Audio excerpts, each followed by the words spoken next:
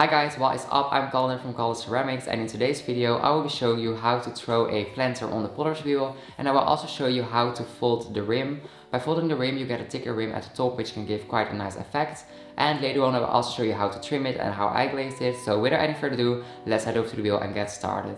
I take a piece of clay, and you can of course make this planter as big as you'd like, so you can use as much clay as you'd like. I attach the piece of clay onto my bed by using a little bit of water, and then I press the clay onto my bed. And then I start centering it. I do this by coning it up and pressing it down. I repeat this multiple times until the clay is fully centered. Then I press the clay downwards and flatten it a bit so that the bottom becomes a bit wider, because the wideness of the bottom will also define the wideness of your pot. So I just do this by pressing with my fist on top of the clay. And then I start opening up the shape. I press the middle finger of my right hand into the clay and I support it with my left hand. And then I pull my fingers towards myself to open up the clay. When I do this, I try to move my hands horizontally so that the bottom becomes flat and has an even thickness. Then I press the clay a little bit more inwards, because this sometimes becomes a bit too wide. And then if necessary you can go over the bottom an extra time to smooth it out or to make it a little bit thinner if it was too thick. And then I press the clay towards the middle again, and then I start pulling up the walls. I take a sponge in my right hand and I press towards my left hand on the inside while making an upwards movement. I move my hands quite slow and I start making a cylinder. What I like to do is hold the thumb of my left hand on top of my right hand. This way it's easy for me to move both of my hands at the same time. But when the planter becomes too high, you unfortunately can't do this anymore, and then you just have to move them separate from each other. Because I want to start off with a straight cylinder and the clay sometimes becomes a bit too wide when pulling it up, I hold both of my hands around it and move them towards the middle while making an upwards movement to press the clay back into the middle into a straight cylinder form. And then I just pull it up a few more times to get it as high as I can and to get the walls as thin as I can. You don't want to make the walls too thin, because otherwise the whole piece might collapse. But it is nice to have a bigger piece that's not too heavy, so I do make it quite thin. And as you can see, I just move my hands from the bottom all the way up to the top. And then when the piece is as high as I could get it and the clay is nice and thin, I start working on the shape. I wanted the top part to be a little bit wider than the bottom part, and I also wanted to make it straight. So to do this I held a wooden loamer next to it and I hold it a little bit tilted. And then I press the clay from the inside towards the loamer on the outside. And then I just go over this 2 times to slowly press this against it and make it nice and straight. And then I cut away some excess clay at the bottom. I use a wooden knife to do this, and with this I also clean my bed. By cutting this away it saves me some time from trimming, and it's easier for me to see the whole shape of the planter. Then I start working on the rim. As I told you, I'm going to fold the rim into this basic terracotta planter shape. So what I do is first make sure that the rim is nice and wet so that your fingers don't stick to the clay. And then I place my index finger onto the clay where I want to fold it. You can of course fold it as big as you'd like. Unfortunately, when you fold it the pot will become smaller, but I do think it has a nice effect to it. So I think it's worth it. And then I press the clay from the inside over my index finger on the outside. And then I start folding it deeper and deeper. And then I take away my index finger and then I start folding it onto the clay itself.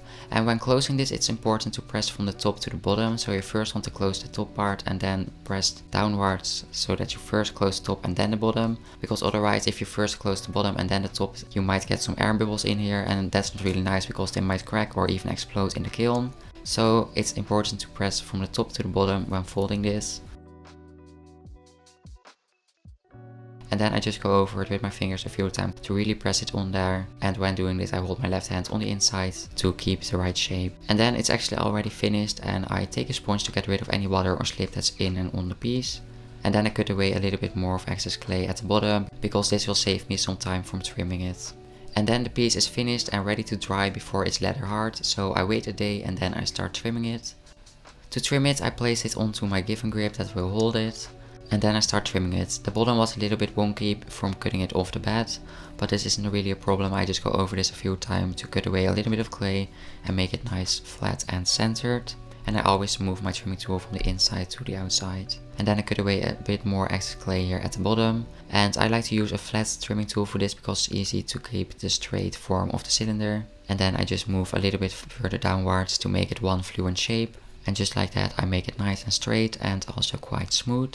And I also like to round the corner here a little bit. You can also keep this sharp, but I like to have it a little bit rounded. And then what I like to do is make a foot on the bottom. So I cut quite some clay out of the bottom to make this a bit thinner. And then I make sure that's nice and flat. And then if you'd like, you can make a hole in your planter. I make a hole by pressing my needle tool into the piece. It's actually quite easy. You just have to hold it very steady and then slowly press it inwards to cut the clay out. And if you don't like to work with the needle tool, you could also trim it away with a small trimming tool, but that's just a little bit more time consuming.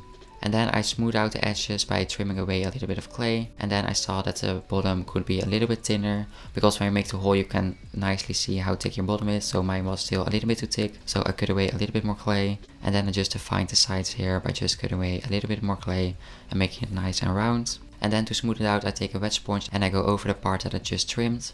And then I go over it again with this trimming tool. This trimming tool isn't really sharp, so it doesn't really trim, but this helps me to get rid of the slip that was created by the sponge, and this helps me to smooth it out. And then I go over it with my finger to smooth it out even more, so that I don't have to sand it or anything. And then the piece is finished and ready to dry before biscuit fire. When it's biscuit fired, I start glazing it. I decided to glaze this piece in 2 different colors. I will be glazing the bottom part of this planter with the glaze Pirates White, if I pronounce that correctly. Pirates, I don't know.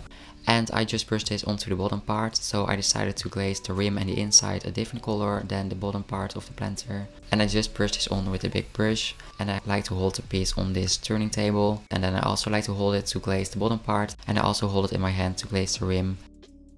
And the next glaze that I'm using is Morganite, also from World's Glazes. Both of these glazes are Bots Pro glazes, which means that you can fire them at any temperature. And I really like how these glazes work. You only have to apply 2 layers when you're firing at a stoneware temperature, so that also saves some time when glazing it. I first put the planter upside down to glaze the rim here, and I immediately applied 2 coats. It is important to let the glaze dry in between coats, but this glaze dries quite fast when I use it. And then I just apply a 2nd coat on the rim and on the inside. And then what I always like to do is twist this piece on top of a wet piece of fabric to get rid of the little bit of glaze that got onto the bottom, because you don't want any glaze here. Otherwise it will melt in the kiln and get stuck to your kiln shelf, which is not really pleasant. And then the bottom is nice and clean and ready to go into the glaze fire. And here are some pictures of the final result.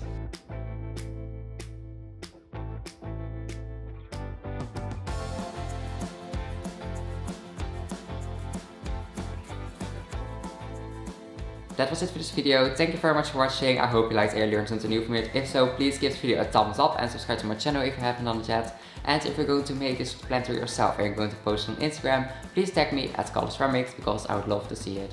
I hope to see you next week. Bye!